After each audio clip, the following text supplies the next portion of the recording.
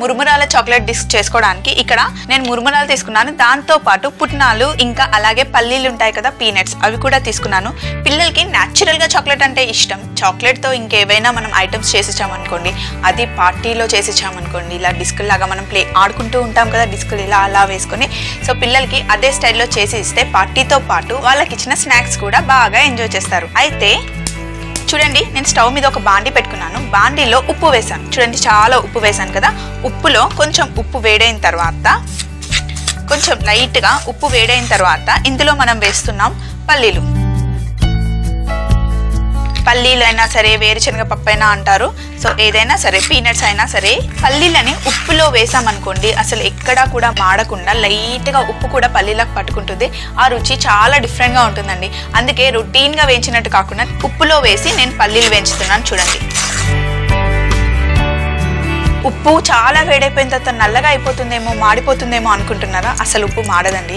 ఏం టెన్షన్ పడకండి. ఇక్కడ నేను ఎలా చూపిస్తున్నానో అలా చేయండి. సూపర్గా వస్తాయి మన మురుమురాల చాక్లెట్ డిస్క్స్. ఉప్పులో వేయించినప్పుడు కొంచెం వేగడానికి టైం పడతాయి. ఈ టైంలో ఒక ప్యాన్ తీసుకున్నాను. ఇందులో కొన్ని వాటర్ వేస్తున్నాం. ఎందుకంటే మనం చాక్లెట్ని మెల్ట్ చేసుకోవాలి కదా, అందుకని చాక్లెట్ మెల్ట్ చేయడానికి కింద కొన్ని వాటర్ వేస్తున్నాను. వాటర్ వేసిన తర్వాత దీనిపైన ఇలా మూత పెట్టేద్దాం. కొంచెం వాటర్ బాయిల్ అయిపోయిన తర్వాత అప్పుడు మనం చాక్లెట్ని మెల్ట్ చేసుకుందాం.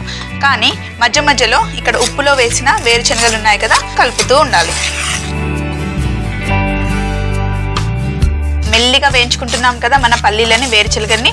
మీరు బాగా గమనించండి, పైనంతా పొట్టు లెగిసిపోయినట్టుంది కదా, ఎక్కడా కూడా నల్ల మచ్చలు కనిపించకుండా చక్కగా వేరుశనగలు వేగిపోయాయండి. ఒక్కసారి ఇలా తీస్తే లైట్గా అన్నాం అనుకోండి, లోపల చూడండి మంచిగా బ్రౌన్ కలర్ వచ్చాయి కదా, ఎక్కడా కూడా నల్ల మచ్చలు కనిపించకుండా నీట్గా వచ్చేసాయి కదా. ఇప్పుడు స్టవ్ ఆఫ్ చేసేసుకొని ఇలా వేగిన వేరుశనగల్ని స్పైడర్ ఇలాంటి జాలి ఉంటుంది కదా, జాలీలో వేసేసాం అనుకోండి, ఉప్పు అంతా కిందకు వచ్చేస్తుంది, పల్లీలు మట్టికి పైకి వస్తాయి. మళ్ళీ ఆ ఉప్పుని ఏం చేయాలి, ఉప్పు అంతా వేస్ట్ అయిపోతుందేమో అనుకుంటున్నారా? ఏం పర్లేదు, మళ్ళీ డబ్బాలో వేసుకొని ఎందులో ఉప్పు వాడుకుంటామో అందులో వాడుకుంటే ఏ ప్రాబ్లం ఉండదండి. కొంచెం వేడిగా ఉంటుంది.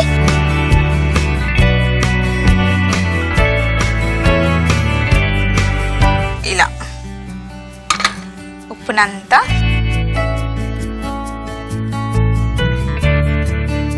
ఇలా అనేస్తే ఉప్పు మొత్తం వచ్చేస్తుంది కదా. ఇప్పుడు ఒక బౌల్ తీసుకొని వేరుశనగల్ని ఇందులో వేసేసుకో. ఇక్కడ ఉప్పు అంతా ఇలా వచ్చేసింది కదా. ఇక్కడ ఉప్పు మటుకి చాలా వేడిగా ఉందండి. ఈ వేడిగా ఉన్న ఉప్పులో వేడిగా ఉన్న ఉప్పులో వేసామనుకోండి, ఆల్రెడీ పుట్నాలు రోస్ట్ చేసే ఉంటాయి కాబట్టి ఆ వేడికి చక్కగా మళ్ళీ వేగిపోతాయి, కరకరలాడుతాయి. సో ఇందులో ఈ పుట్నాలు వేసేసి ఒక 5-10 నిమిషాలు పక్కన పెట్టేద్దాం. తర్వాత నేను ఆ ఉప్పు తీసేసి పుట్నాలు తీసుకుంటాను. సో ఇప్పుడు ఇక్కడ వేడి నీళ్ళు పెట్టేసి దానిపైన ఒక ప్యాన్ పెట్టి చాక్లెట్ని అందులో వేసుకుందాం. చాక్లెట్ని కొంచెం సన్నగా కట్ చేసుకుందాం.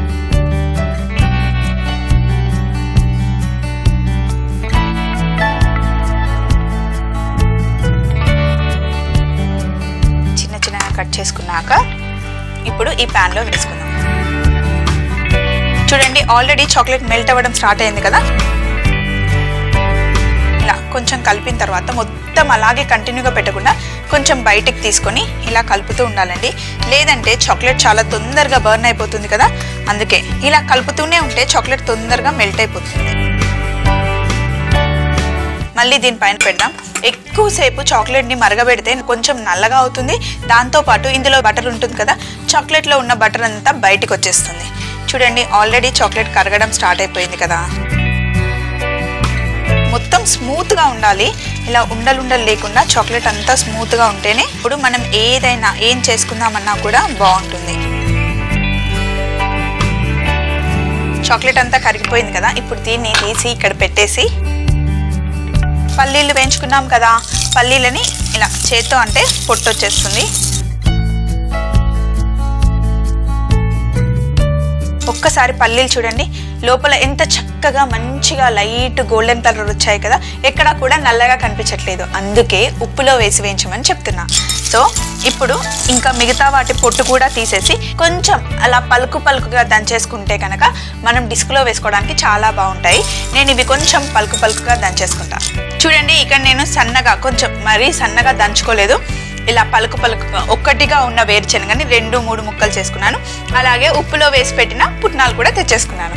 అయితే ఒక కొంచెం పెద్ద బౌల్ తీసుకొని ఇందులో మురుమురాలు ఇందులో వేసేస్తున్నా. అలాగే చాక్లెట్, మెల్టెడ్ చాక్లెట్ని కూడా ఇందులో వేసేస్తున్నా.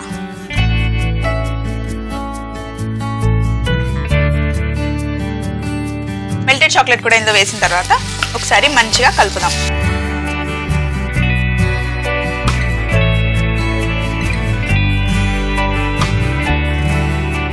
ఇందులో మనం మురుమురాలని కలిపేసాము. కానీ మీరు బాగా గుర్తుపెట్టుకోవాల్సింది ఏంటంటే మురుమురాలు తెచ్చుకునేటప్పుడు మురుమురాలలో రకరకాలు దొరుకుతుంటాయండి. ఒక దాంట్లో ఉప్పు ఉంటుంది, ఇంకో దాంట్లో కారం ఫ్లేవర్ కూడా ఉంటుంది, అలాగే ప్లెయిన్ కూడా ఉంటాయి. నేను తీసుకుంది ప్లెయిన్గా అయితే చాక్లెట్ బాగుంటుంది కదా, అందుకే ప్లెయిన్ది వేసాను నేను.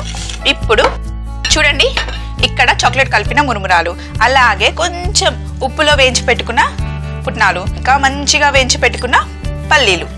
సో ఇప్పుడు ఇక్కడ నేను సిలికాన్ మఫిన్ మౌల్స్ ఉన్నాయి కదా, అవి 6 పెట్టుకున్నాను. ఇందులో ఫస్ట్ లైట్గా క్రష్ చేసి పెట్టుకున్న వేరుశనగలు ఇలా వేయండి. కొంచెం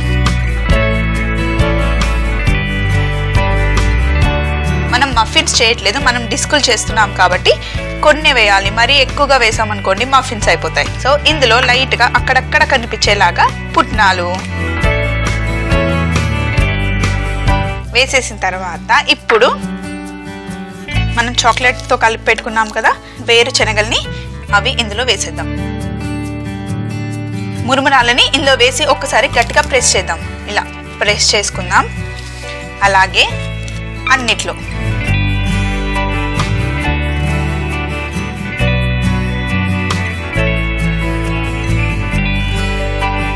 కూడా లైట్గా వేసేసి అన్నిట్లో కరెక్ట్గా ఫిల్ చేసుకున్నాం కదా. ఫిల్ చేసుకున్న తర్వాత మళ్ళీ చాక్లెట్ నార్మల్గా కొంచెం గట్టిగా అవ్వాలంటే ఫ్రిడ్జ్లో పెట్టుకోవాలి. అందుకని నేను ఒక ట్రే తీసుకున్నాను. ఇక్కడ ట్రే తీసుకొని ఇందులో పెట్టేస్తాం.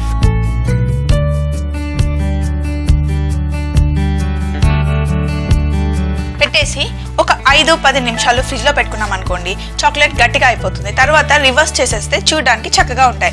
మరి నేను ఇవి ఫ్రిడ్జ్లో పెట్టుకొని వచ్చేస్తాను 5-10 నిమిషాలు. మనం 5-10 మినిట్స్ ఫ్రిడ్జ్లో పెట్టుకున్నాం కదా, చాక్లెట్ డిస్క్స్ అయితే రెడీ అయిపోయాయి. కానీ పిల్లలకి ఎప్పుడు మనం ఒకేలాగా ఇవ్వం కదా, కొంచెం డిఫరెంట్గా వాళ్ళ కళ్ళకి కలర్ఫుల్గా కనిపించేలాగా ఇస్తాం కదా. అందుకని ఇక్కడ ఆల్రెడీ మనం ఇందాక తీసుకున్న చాక్లెట్ కొంచెం మిగిలింది కదా, సో దీన్ని కూడా యూస్ చేద్దాం. ఒక బౌల్ తీసుకున్నాను. అలాగే బ్రెడ్ క్రమ్స్ తీసుకొని ఇప్పుడు నేను ఏం చేస్తున్నానో తెలుసా, చాక్లెట్ శాండ్ చేస్తున్నానండి. సో ఇప్పుడు కొంచెం చాక్లెట్ తీసుకొని ఇందులో వేసి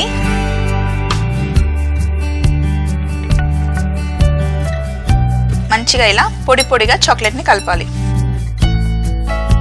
ఇలా బ్రెడ్ క్రమ్స్లో చాక్లెట్ని అంతా కలిపేసి ఇలా పొడి పొడిగా చేసుకోవాలి. చూడండి,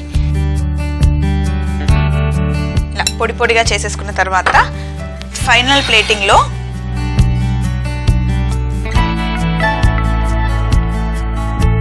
ఇలా కిందంతా ఇసుక వేసి ఒక బేస్ లాగా చేసుకుందాం. మరి గట్టిగా ప్రెస్ చేయకండి, ఇలా లైట్గా. సో ఇలా అంతా వేసిన తర్వాత చూడండి, కరెక్ట్గా చూడడానికి ఇసుకలాగే ఉంది కదా, అందుకే అన్నాను ఇది చాక్లెట్ శాండ్ అని. సో ఇప్పుడు ఒకసారి ఇలా అంటే కరెక్ట్గా సెట్ అవుతుంది. ఇప్పుడు మనం చేసి పెట్టుకున్న మురుమురాల చాక్లెట్ డిస్క్లు తీసుకుందాం. ఇది మనం వేసింది సిలికాన్ మౌల్స్లో కాబట్టి కింద అస్సలు అంటుకోవు, ఇలా అనగానే వచ్చేస్తాయి. చూడండి ఎంత చక్కగా కనిపిస్తున్నాయి. పైన వేరుశనగలు అలాగే పుట్నాల పప్పు, వీటిని ఇలా పెట్టేద్దాం.